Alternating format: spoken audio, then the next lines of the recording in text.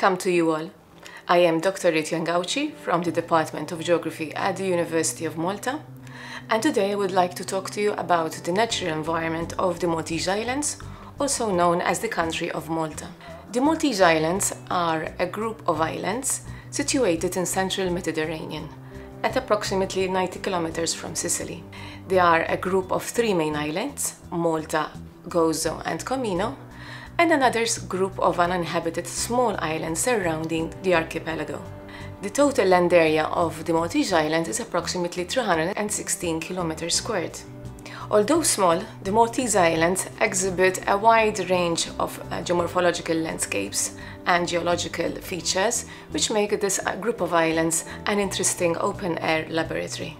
The climate of the Maltese Islands is typically considered as a Mediterranean climate, with a warm, dry summer and a mild, wet winters.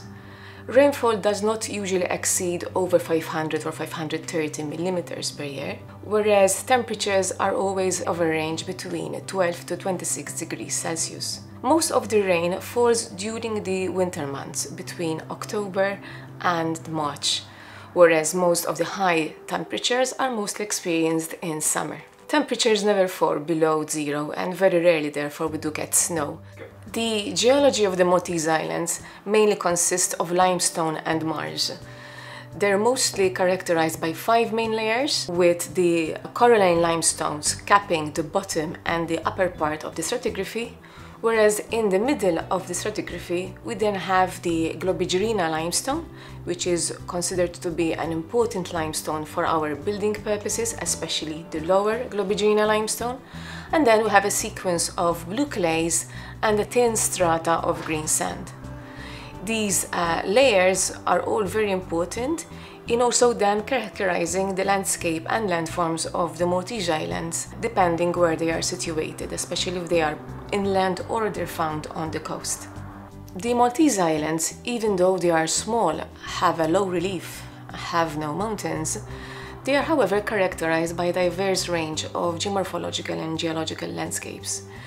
Some of the most spectacular landscapes tend to be found on the coast. For example, the lower coralline limestone tends to develop sheer vertical cliff faces on the west and south of the islands, whereas on the northwest of the island we tend to have spectacular scree slopes, which have developed as a result of the whole sequence from the upper coralline limestone all the way down to the blue clay and Globigerina limestone formations. Another factor that conditions the landscape of the Maltese Islands are the faulting systems that pass through the islands, and which create a systems of valleys and ridges, and which eventually also then characterize the headlands and bays found across the whole island.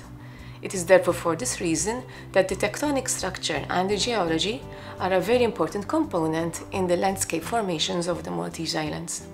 The Maltese soil tends to be classified into three main types of soil, with the most well-developed and mature one being considered as the red soils or the terra rossa. The other two soils are less mature than the red soils and are considered to have a high calcium carbonate content and tend to be also low in organic matter. And these are specifically the carbonate rosoils and the xerorenzinas. It is thought that before humans settled on the Maltese Islands, the archipelago was extensively covered by the Mediterranean sclerophyll forest. Today, most of the vegetation community that makes up the Maltese Island consists of maquis communities, which are low scrubland communities as a result of the woodland degradation, and also, more extensively than that, the garrigue community, which consists of rocky scrubland that mostly make up the karstic plateaus of the Maltese Islands.